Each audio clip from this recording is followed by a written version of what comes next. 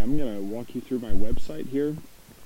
This is the homepage of my website. As you can see at the top, this is the big long address. You can also look at just look up Mr. Regier's class website on Google and you'll find it.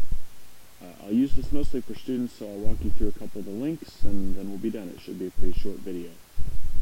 On the homepage here, there's a link to a mobile phone app. It's mostly a mobile web page, but there's a couple other qualities that make it a little bit more of an app.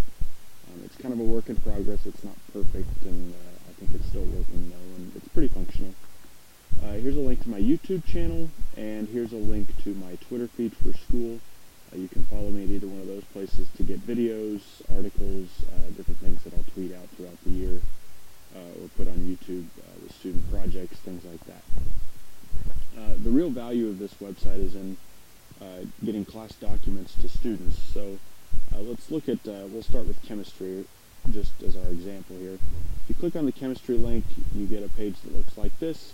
There's a couple pictures of students doing different labs, and if you click on the RHS chemistry documents, that's really the best part of this website in my opinion. Here you see a whole bunch of different documents. Here's our student learning contract for the year, our final study guide keys, and then you see here every document that we use throughout the year. Unit 1, Unit 2, Unit 3, and so on and so forth.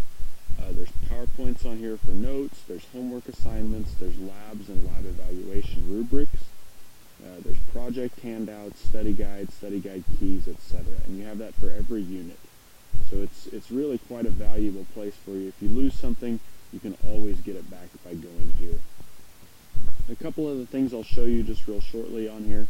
The helpful links on the left side, ACT Prep for Science, PowerSchool link. This is a site with a bunch of demos for computer demos. If you're struggling with a concept, this is a great place to kind of catch yourself up. Wolfram Alpha is an awesome computational knowledge engine. It's actually the brains behind Siri. Sports Science, just kind of a fun, interesting video series, and then Minute Physics does some pretty cool physics videos on YouTube. The last thing I'll show you is this Project Ideas link on the left, and this is just a selection of project ideas that I put together that are not blocked by our school's censor for the internet. The one that obviously is blocked is YouTube, but you can always upload a video at home. You can film it at school, you can do everything else at school, you just have to upload it at home. Your teacher can look it up. But other than that, I think all of these are unblocked, and there's some great options for presentations there. I hope this helped you find your way around the website. There's some pretty good stuff on there, and I'm constantly adding to it to make it a little bit better. So if you have any suggestions, please let me know.